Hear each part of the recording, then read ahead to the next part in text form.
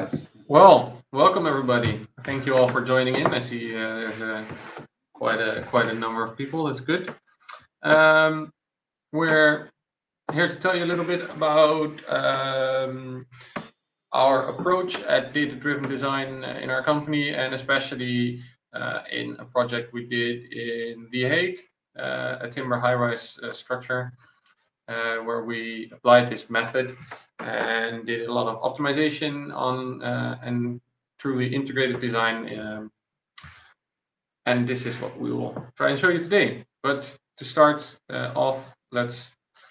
I already went through the content. Sorry. So data-driven design. What is it? What do we think it is, and how do we apply it in this project? But to start off, a short introduction of who we are. I think some of the names I see in the list already we know already, and as Claire mentioned, we are all computational design specialists. But for me, I started off actually in bridge design, and there I took up parametric design and computational design and optimization, especially to integrate as many fields as possible within your design. And next to that, in RHDHV, I will be our what we now call speckle product manager. I don't like to be called a manager, but I'm a speckle product manager now. So I will be in the lead of implementing speckle and helping the rest of our colleagues in implementing it in their projects. Yeah, we do a round, I guess. Huh? So yeah. Hi, I'm Pieter Schreurs. I'm trained as an architect and working within RHDHV now as a computational design specialist in a subgroup that is called the Parametric Lab. That specializes, of course, in doing parametric design, mainly focusing on architecture, of course. And within the company, I'm in the team that is also supporting the implementation of speckle within the company and trying to get interoperability to be a common ground for all our engineers and designers. So yeah, that's my role. All right. Yeah, thank you guys. Yeah, so my name is Jeroen Bruijn. I'm also now a computational design specialist. I started at RHDHV as a BIM modeler, then BIM coordinator, but then also got involved into parametric design, and now I work as a speckle BIM product owner internally at RHDHV. So I help developing BIM related tooling on top of speckle. So yeah, that's us. So let's have a look. What do we consider now for this presentation? Data-driven design, because there are various interpretations of this term, and we consider data-driven design as the approach where data is used as a main source for driving design decisions and collaboration among stakeholders, so that we all focus on the data and not necessarily on the documents. So the data is the main source for driving design decisions, and it enables streamlined collaboration among all the various stakeholders. And it goes, as mentioned, hand in hand with a parametric design approach. It also enables the rapid generation of various design alternatives. And data-driven design can be a bit scary for some people in the beginning, but it does not need to be complex or complicated, but it's focused about exchanging data instead of documents, and it's about setting up a collaborative design process in a streamlined manner, and it's independent from a specific set of software tools. So yeah, that's what we consider as data-driven design. And yeah, now let's have a look at the project. Oh no, sorry, not yet. Too enthusiastic. Yeah, so traditional way of working, then people exchange documents. So everyone has their own set of tools. They create an output from that, a certain document, they send it via email or share it via some web server, and someone else is processing the document. But we're not after the document, but we are after the data that is inside the document. The data is interesting for the users, for us. So we are looking at a data-driven design process where we have interoperable tools in a data-centric process. And a few years ago at RHDHV, we were also looking into how can we facilitate this process, this data-driven way of working. We tried various things internally. We also sought after external tools, but then eventually, I came across Speckle, and it proved really valuable, as we're going to show now for the project in which we used it for Monarch IV. So Pieter, the word to you. Thanks, Jeroen. Yeah, I think indeed Speckle is a key differentiator for us as a technology to make this data-driven approach happen. And the Monarch project is a prime example within our company of this data-driven approach. So that's why we're going to discuss this project for you guys today. The Monarch project was a commission by Rijksvastgoedbedrijf, which is the real estate department of the Dutch government, actually. And they had a tender written out for the development of a high-rise building in the city center of The Hague. And they were looking for multidisciplinary design support on that. Go to the next slide. So it's really on a central location in a very dense area in the city center of The Hague, where there are already multiple high-rises, and it was actually quite a difficult plot to fill in. So the Rijksvastgoedbedrijf was really looking for an integrated engineering company to support them on getting a grip on that complex location. And if you go to the next slide, you see how we eventually filled in that plot. So you can see that it's actually a high-rise volume that is clamped in between two other high-rise volumes. So you can imagine there's issues with daylight, there's issues with shadow, but there's also issues with wind. And of course, we needed to solve all the structural and architectural problems that come with such a commission. So there were a lot of issues to deal with in this case. And what struck us in the initial commission, or in the original ask, which is on the next slide, was that they actually requested for a parametric design approach. This was actually a first, I think, in this type of commissions that we saw this actually in the initial ask from the company. And we, of course, were immediately triggered by this. This would be a very a very good commission for us as a company to work on. So of course we were very enthusiastic to start on that and to submit a proposal. And because of our experience with that, we were also able to really add value to the project. And this is one of the main reasons we also got selected as a company to work on this project. We go to the next slide. What we did also in the organization of the project is that we facilitated a very agile collaboration and direct collaboration with the Rijksvastgoedbedrijf, who took care of the architectural services internally in this case.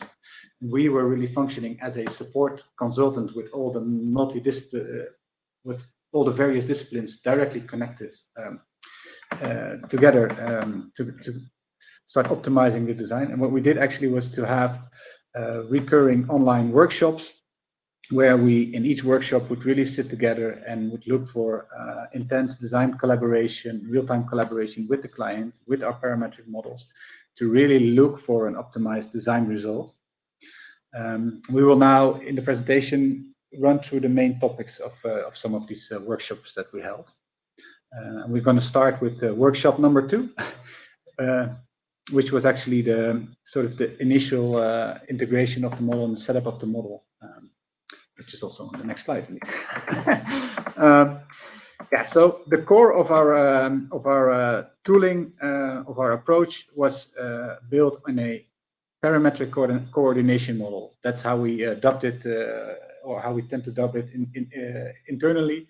We set up a parametric model that contains the main dependencies and the main relationships, the main I'm looking for the word raakvlakken, between interfaces between the disciplines. Yes, thank you. And of course, this is a model that is flexible, that we can adjust easily. So we can change the height, we can change the footprint, we can change the number of floors, and we can change the main layout on that. And this model served as a base to generate our initial geometrical data set that we sent to the Speckle platform. And this is then, this data set, these streams are then the starting point for all the other disciplines to continue from. Go to the next slide. Oh yeah, I was a bit ahead with with my talking to the slides, I see. So yeah, Speckle really is the core technology that we actually use to tie all these different elements together. This is of course a diagram you might be already familiar with, I can imagine. And of course, in this specific project, we have our own project-specific adaptation of that. So on the next slide, I guess. So centrally, we have our coordination model running in Grasshopper, which we can easily adjust, to generate different scenarios.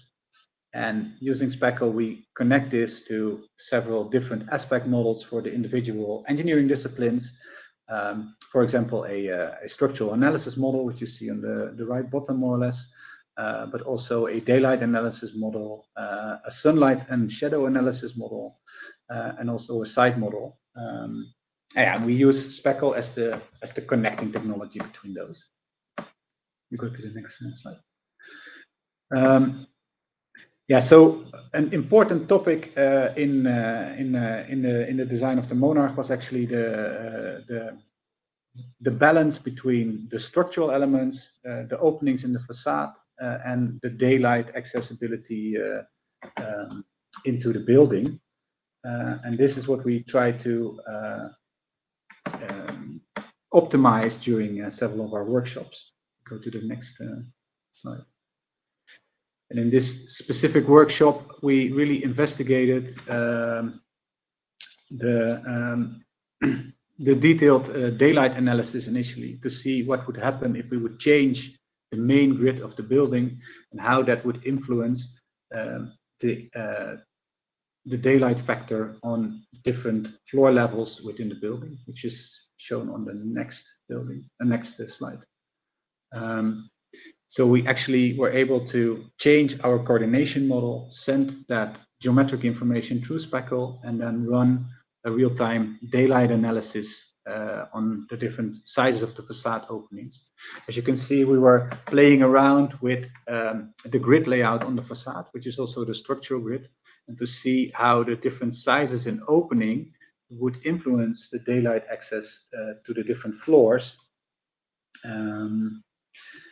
In order to find out what that relation would be and how we would need to optimize these different elements to come to an overall best design solution.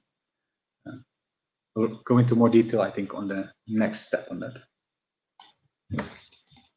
Yeah, so what we've seen is we see the diagrid structure that we have on the facade, and we've seen that it already has a kind of a gradient in the density in the building. When you're going up, you get less dense density of the diagrid because you need less dense cross sections to bear the load, because there's less load on top of the building. And we see the effect that has on the daylight analysis. However, we did this mainly in the first design choice as option that you have a certain gradient over this over the levels in the building we have.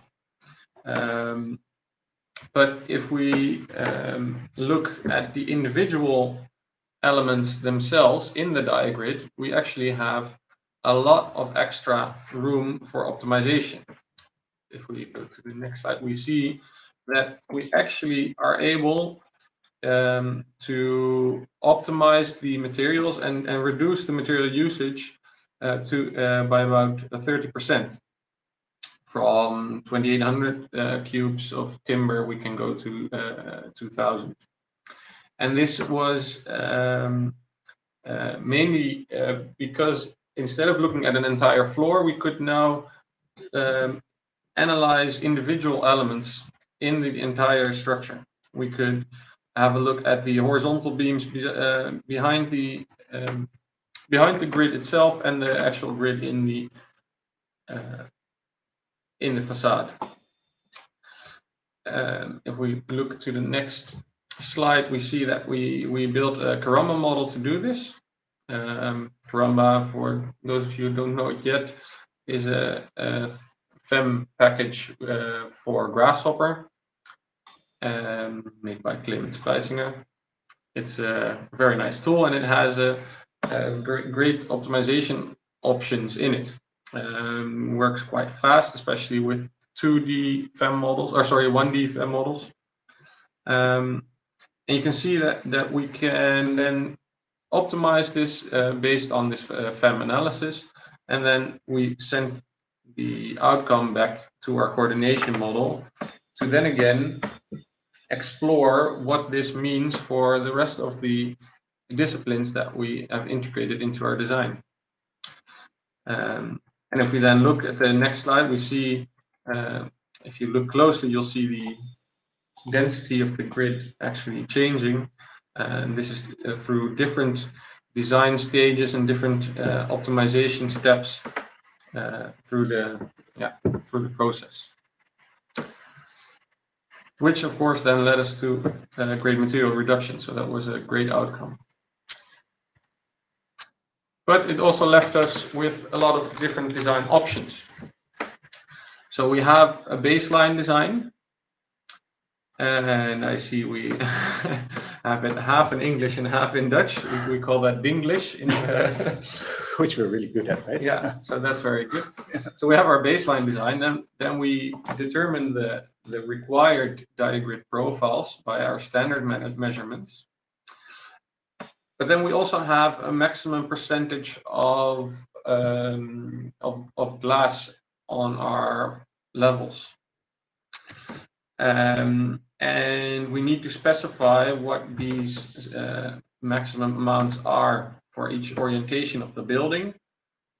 And so we can actually validate. We can actually validate if and test if the amount of radiation we get in our levels is still conform the thermic comfort in the building and the energy demand and actual daylight entrance of the building. So this again, we recorded a lot of the options we came by, and that left us with all these kinds of images and a lot of extra data that is connected to these images, because we have all kinds of different densities on different levels and different options we have to validate. And if we go to the next slide, we see that we make, according the parametric options we have for the structure, we also have the physics model accordingly with, now you see 144 options analyzed for architecture, structure, energy, daylight, and thermal comfort.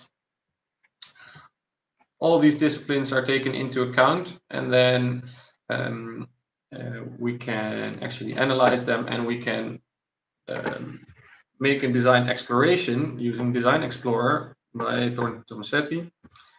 We actually use that quite a lot now for using optioneering, as we call it. So in the next slide, we see that we have set all these options next to each other, and we can actually analyze how many, what the energy levels are in the building what the total cooling load is, the maximum heating load, and with what kind of parameters, input parameters we get to this. So we can actually use this to find our optimal solution. Because letting the computer decide what an optimal solution is always very difficult. And then after the engineering design and engineering part on this side, we had to work towards actual BIM model, since that's still usually one of the delivery models.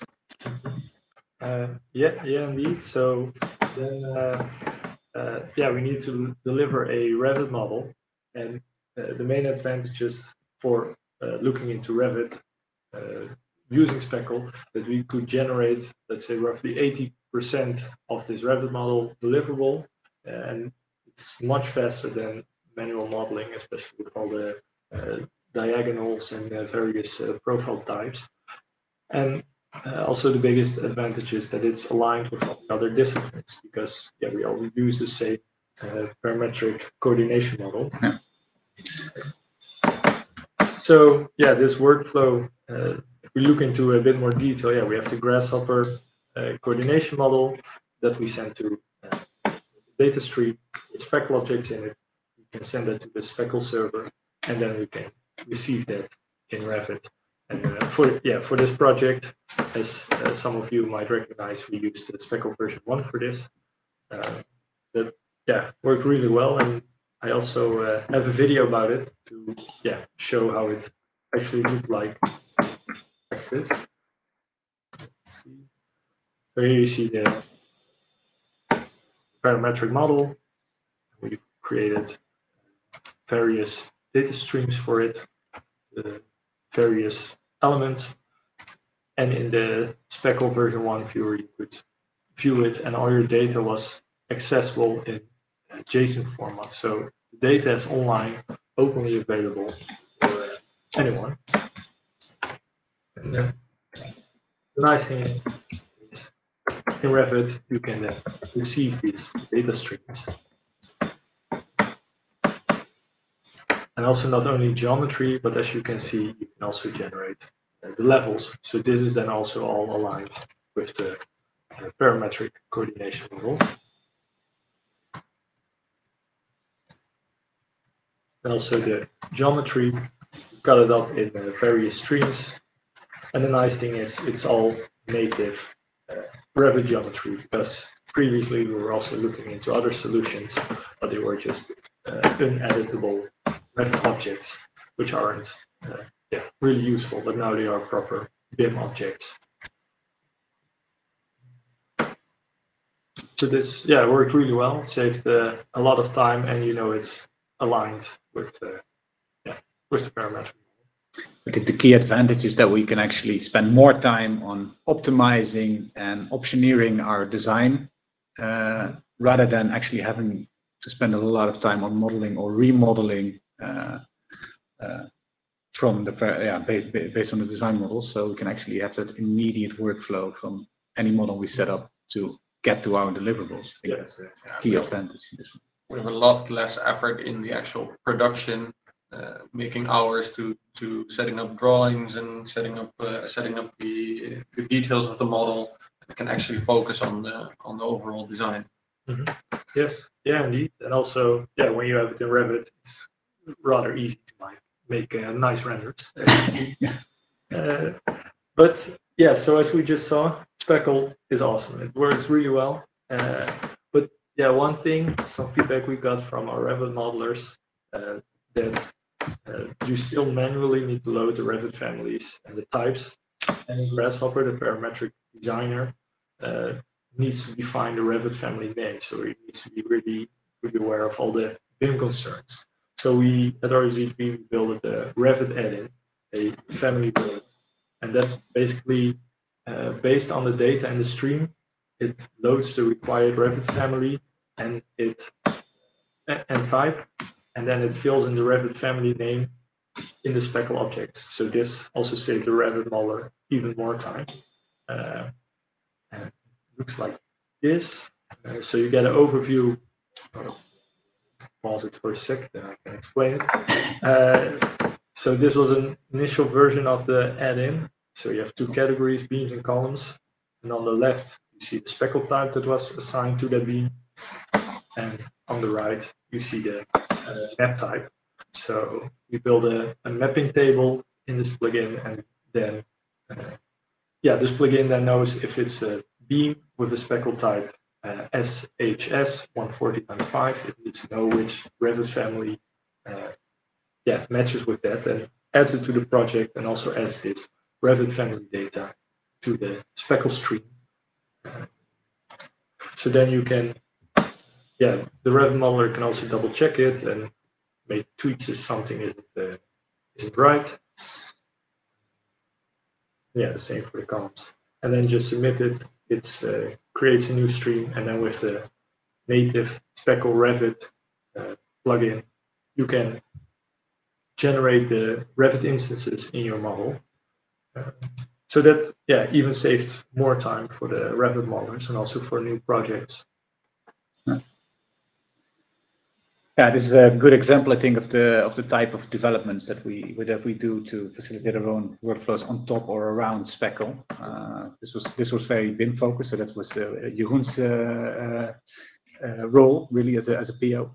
And we're also venturing into more web-based developments. I think there's also a lecture coming up tomorrow, I think, right? Of an example from one of our Thursday, I think. Thursday. Yeah, correct.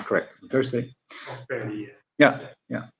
So we really build on speckle to facilitate that automatic design process. Yeah,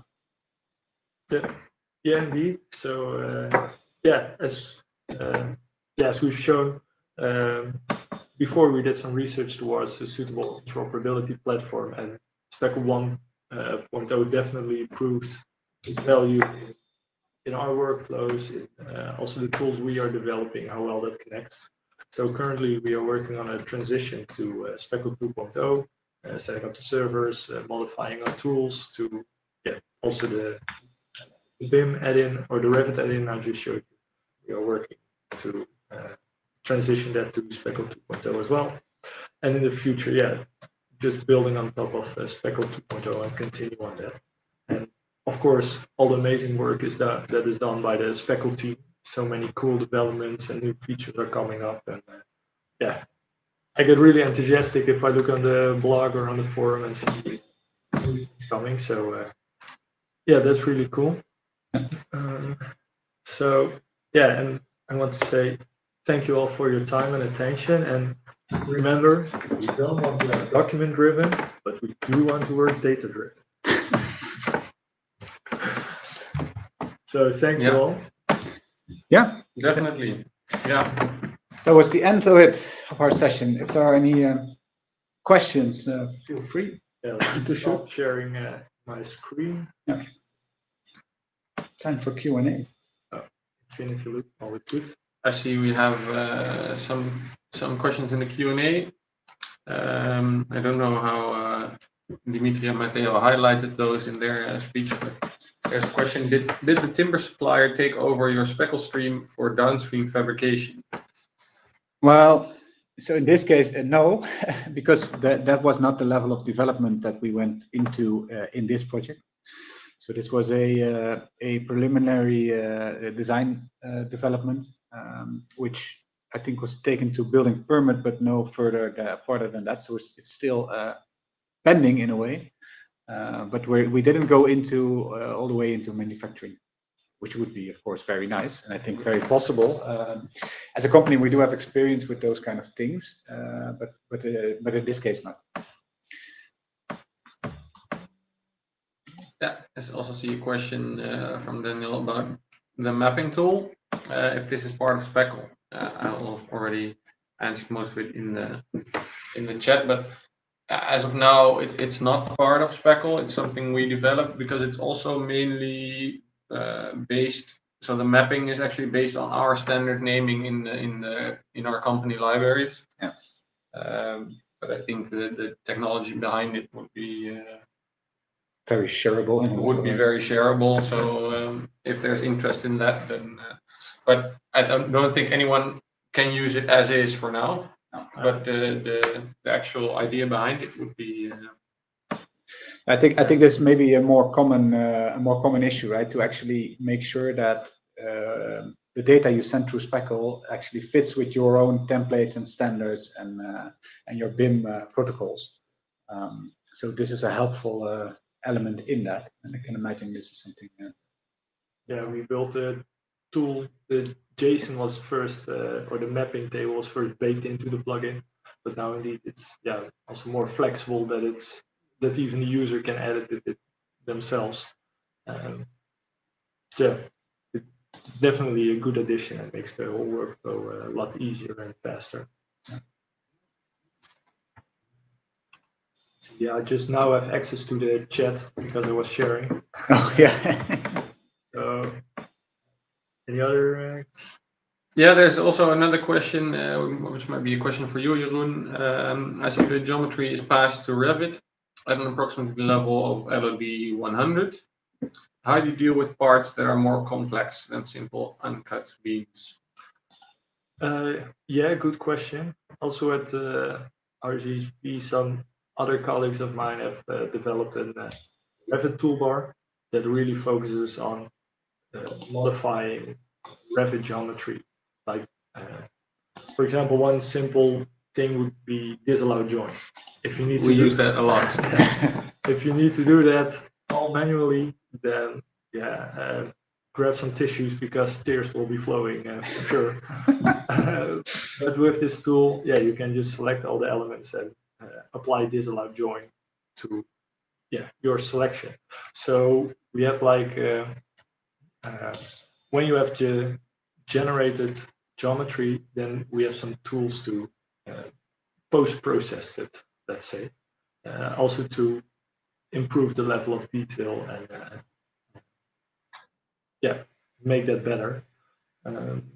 But also data-wise, that's also really nice regarding Speckle, that you can add all your data to your parametric model, and then the BIM element you are generating already contains a lot of that data. So we also are looking more into that now, that the objects that you generate already contain a lot of data which you collate in your parametric model of various sources, so that you don't need to do all of your data management within Revit, but do that in your parametric model. Bit of an elaborate answer, but hopefully it answers your question. If not, please check.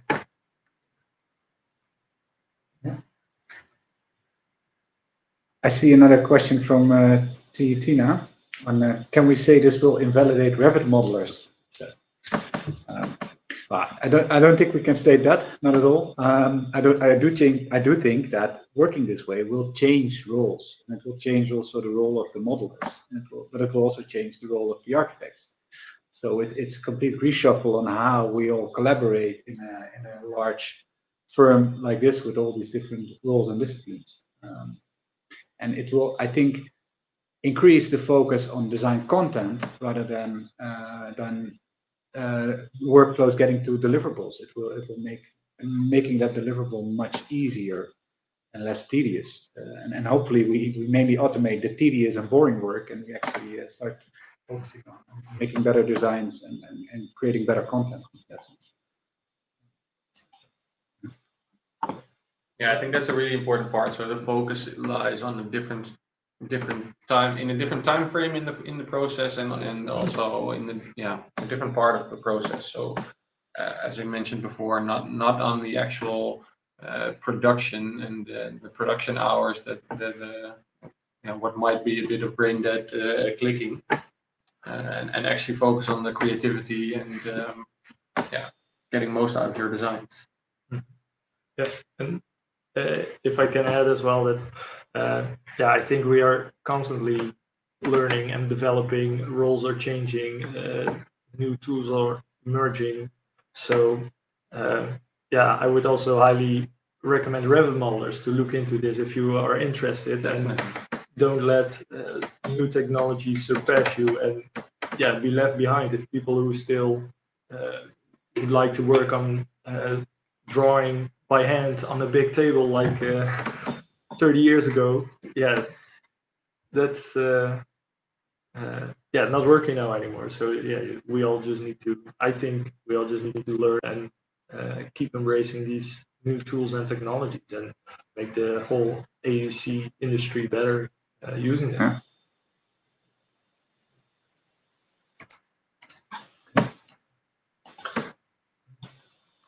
I think we ran through the questions mostly. I think so too.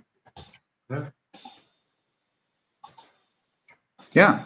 I think then in that case, that's it for us. Yeah. Unless there are any more questions or anything people would like to add. Been a bit short, but we highlighted everything. So yeah. Thank you all very much. Yeah, thank you for having us. Thank you for joining. If you still have any questions afterwards, you can always, of course, contact us. Yeah. And maybe we'll see you in some other sessions. Yeah. All right. And enjoy the rest of the conference. They're great definitely. speakers, so don't miss out. I'm looking forward to some of them as well. Most of them. Great. All right, thanks everyone. Have a Thanks, good one. guys. Bye-bye. Bye-bye. Bye.